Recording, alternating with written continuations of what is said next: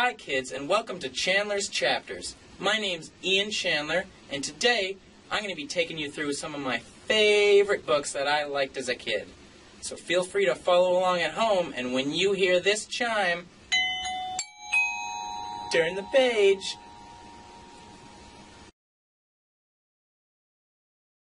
The book we'll be reading today is called Mike Mulligan and His Steam Shovel, and it's written and illustrated by Virginia Lee Burton.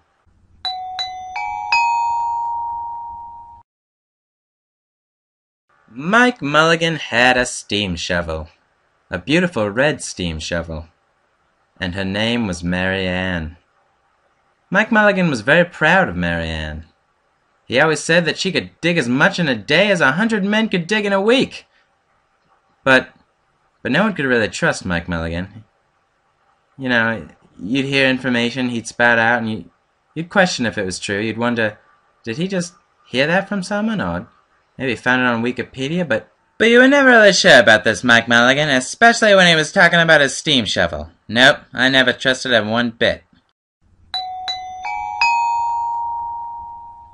But regardless of whether or not Mike Mulligan was a big fat stinky liar, the truth was that he and Mary Ann had been digging together for years and years. Oh, he took such good care of Mary Ann. She glistened in the morning sun, and she never grew old. Which, you know, you never really explained how that happened either, but, you know, whatever. I'm not bitter or anything. I'm just the narrator. Oh, geez, more accomplishments I have to read off.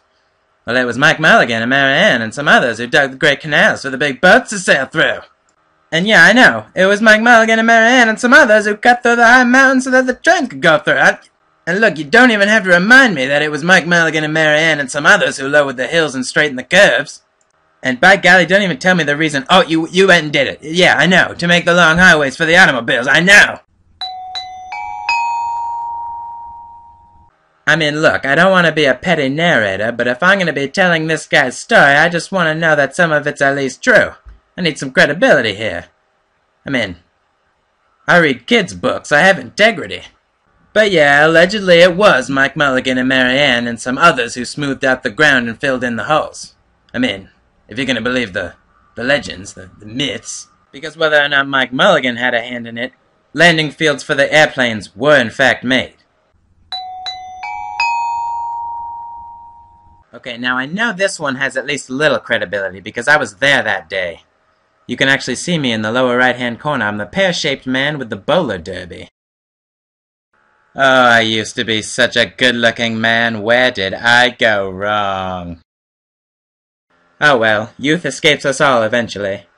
But it was Mike Mulligan and Mary Ann and some others who dug the deep holes for the cellars of the tall skyscrapers in the big cities. And you know, when they'd work, people used to stop and watch them. People like me, who were unemployed, couldn't even support his family. And you know, the more people that would watch, the faster Mike Mulligan and Mary Ann would work, and the more people that stopped by, they'd work even faster, and it, you know, as a snowball effect, as some would call it. And you know, some days they would keep as many as 37 trucks busy taking away the dirt they had dug, and that's pretty impressive. You know, I'm not going to say it's embellished a little bit, but I was there, I should know. I mean, okay, I'll stop now. I'm sorry. Oh, this is my favorite part. Because then along came the new gasoline shovels, and the new electric shovels, and the new diesel motor shovels, which are very hard to say back to back. And they all took the jobs away from the regular steam shovels. And this made Mike Mulligan and Mary Ann very, very sad. As evidenced by their tears, their lowly dispositions, and their "No Steam Shovels Wanted" sign behind them.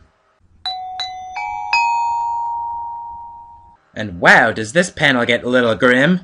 All the other steam shovels were being sold for junk or left out in old gravel pits to rust and fall apart.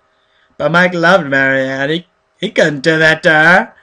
Oh my goodness.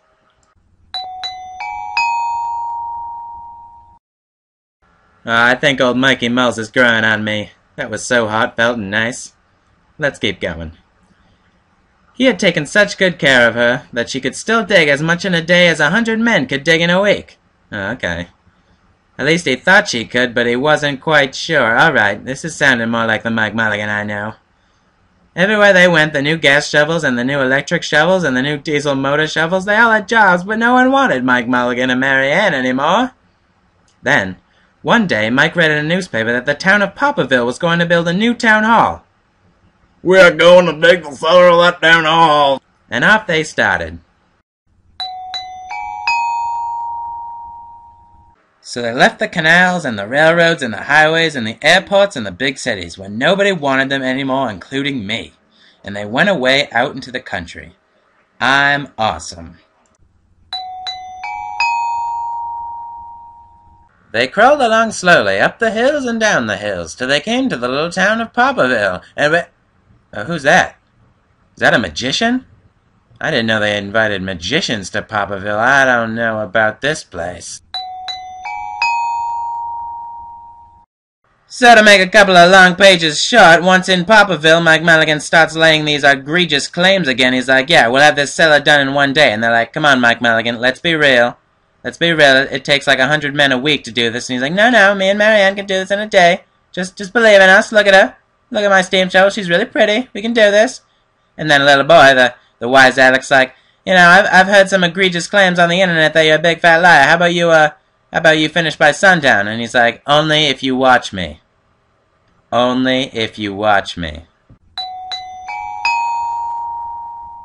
Alright, I don't know about you, but when I hear someone ask a little boy to watch him so he'll work better and faster, a red flag comes up in my mind. But of course, the people of Popperville think nothing of it, because Mike Mulligan's some sort of champ. What's up with that? Anyways, Mrs. McGillicuddy, Henry Beeswap, and the town constable all come over to see what's happening, and Mike Mulligan and Mary Ann work a little faster and a little harder. They get all sweaty and glisten in the sun. And you know, Mary Ann's still smiling, her usual self. Everything is just fine and dandy, but then this little boy gets an idea. He's like, I'm gonna tell everyone in the town to come over and watch Mike Mulligan. And you know, I'm just like, oh, Mike Mulligan does not need your support. Even the magician's there. Everything's good. And the fire department comes, they're like, holy crap, we're gonna watch this too. We don't have anything better to do.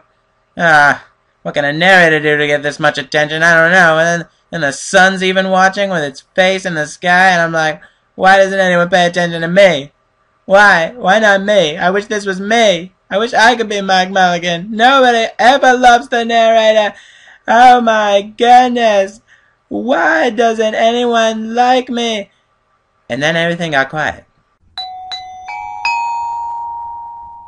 Like really quiet. Like uncomfortably quiet. Like too quiet. But they actually did it. Yeah, I didn't want to believe it, but they did. Mike Mulligan and Mary Ann finished the cellar in one day. Wow. Way to go.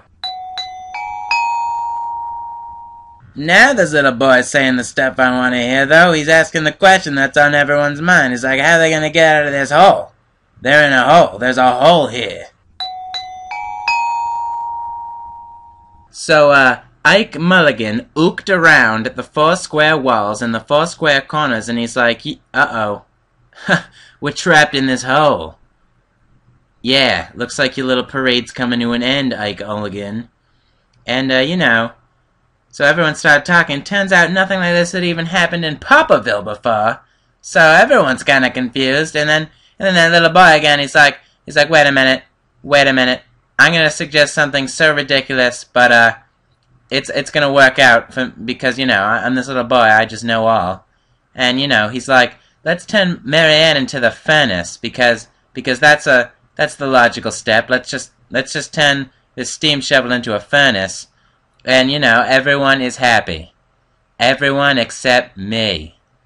I'm still not happy. And Mike Mulligan, who just found all his information on Wikipedia, he just comes out the hero of this story, I guess. I mean, you know the real moral of this story? The narrator never wins. The end. Well, I hope you enjoyed today's Chandler's chapters. And remember, you can tune in each week when we'll be reading another book. Until next time, you can rate, comment, like, and subscribe. And I'll see you later.